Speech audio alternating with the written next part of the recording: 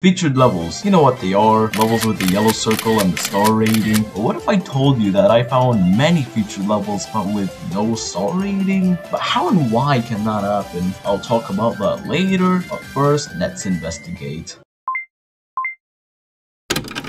Let's investigate by playing some of the levels. The levels will get older and older the farther we go. First level is named Razor's Edge. It's not that well known, but that doesn't matter. What matters is the level itself.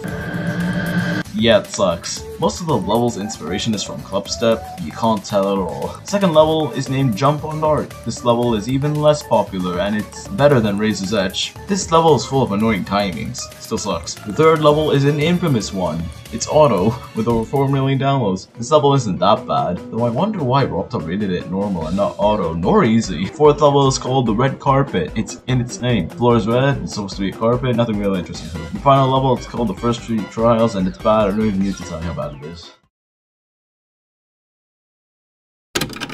Now, why are these levels rated with no stars? Why don't they carry any creator points? Is this a bug? Let's answer the questions. So why are these levels rated with no stars? Well, this is because stars were introduced in update 1.3, and featured levels were added before update 1.3, so only a couple levels managed to get featured without a star rating. Why don't they carry any creator points? That is because creator points were added around update 1.4 to update 2.0, which is after the update when featured levels were added. Is this a bug? No, it isn't a bug. If you want to see someone do a Geometry Dash exam, click the video on the right.